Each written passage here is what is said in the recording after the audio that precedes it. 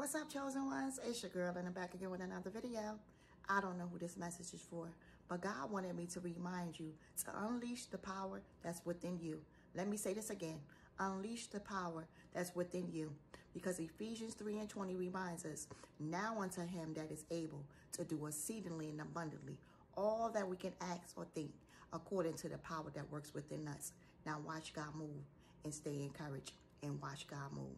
Like, share, subscribe, and stay connected to these inspiration of kingdom keys. We're going to level up with these keys, and we're going to watch God move together. Hope to see you in my next video.